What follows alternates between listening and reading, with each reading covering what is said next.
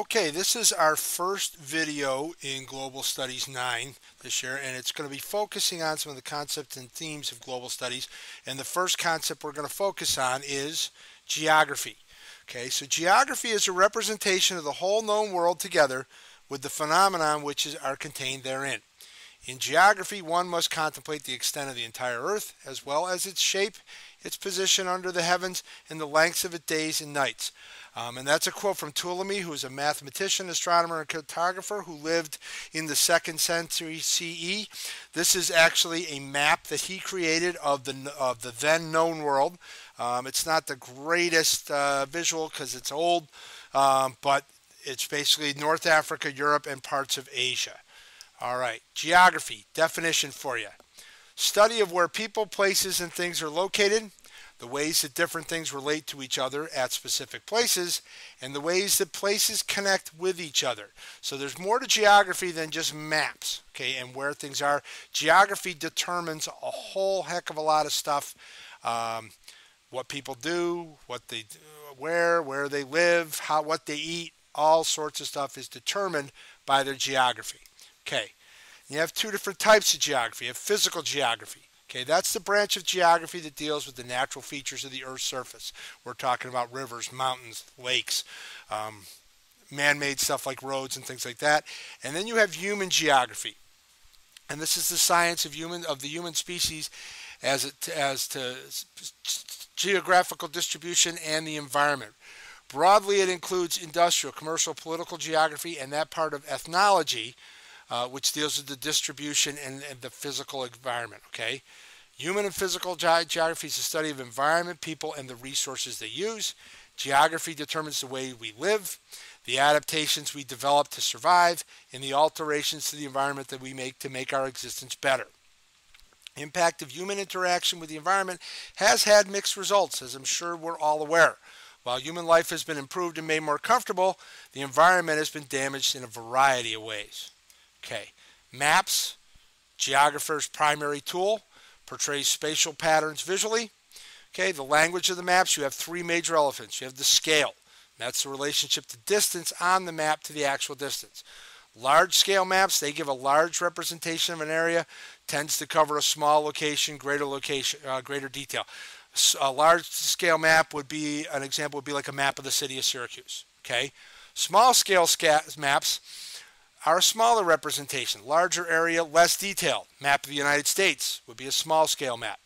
Projection, we talked a little about this in class when we looked at the upside down map.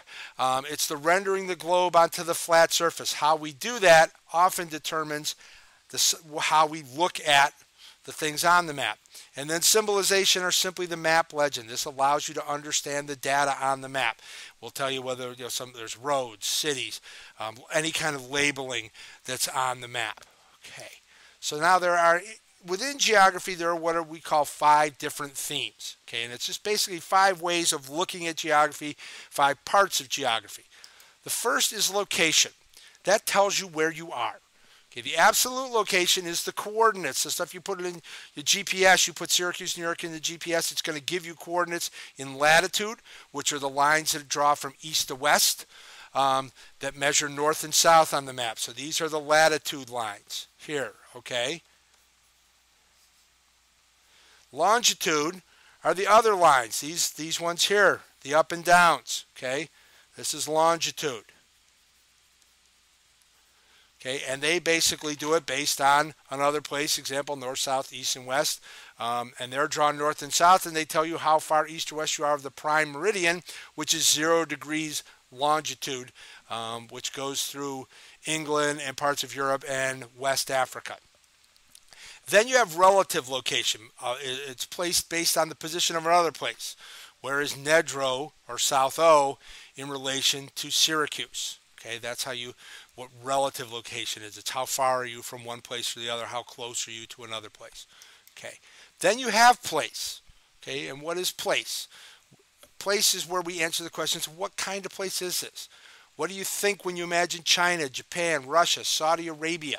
Okay, places have both human and physical characteristics as well as images. Physical characteristics include the mountains, the rivers, the soil, beaches, wildlife, all that stuff. Okay, Places have human characteristics also.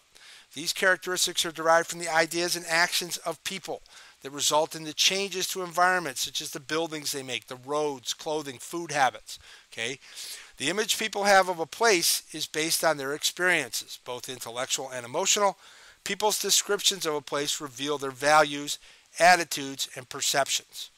Okay, this is some examples. A place, Destiny, the Carrier Dome, Onondaga Lake. These are all places within Syracuse and ideas and visuals of what we think of when we think of Syracuse. Okay, human environment. Human is the geography is the environment interactions. How do humans adapt and modify their environment? Okay, humans shape the landscape through their interaction with the land. Examples of that are dams. We cut down trees. We build canals. People depend on rivers for water and transportation. People modify their environment by heating and cooling buildings for comfort. People adapt to the environment by wearing clothing that is suitable to summer, the winter, rain, and shine. Okay, all places on Earth have advantages and disadvantages for human settlement. One person's advantage may be another's disadvantage. Some like the excitement of large cities, whereas others prefer remoteness, living in the country. Environment is not just trees, spotted owls, and rainforests. Environment is a feeling. So, how have we adapted to or changed our landscape? For example, in the Sudan, even though everything is seemingly barren, the land sustains farmers and nomadic herders. Peoples and animals have adapted to the hot, dry climate of Africa. Okay, an example, building a dam, cutting down trees to make farmland on mountainsides. Okay. Fourth theme is movement, and that's simply the movement of people, ideas, and goods. You have immigration, which means you move into a place, emigration, which moves out of a place. Why do people immigrate? You have push and pull factors. A push factor, something that makes you want to leave someplace. Pull factor is something that makes you want to go there. Okay, you should have learned about this in 8th grade when they did the whole progressive era and the mass immigration to the United States after the Civil War. Okay, and finally you have region. Okay, and a region is a basic unit of study in geography.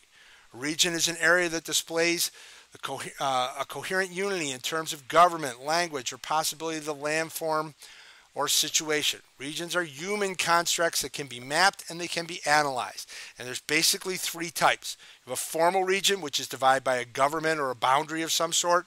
United States, City of Syracuse, Brazil. Okay, these regional boundaries are not open to dispute. Therefore, physical regions fall under this category. In the United States, you got the Great Lakes states, everybody around the Great Lakes. The Rockies, the Rocky Mountains, all the states and people that live there. Then you have functional regions, are those that are divided by a function. You have the TVA, the Tennessee Valley Authority, which you should have learned about during the Depression.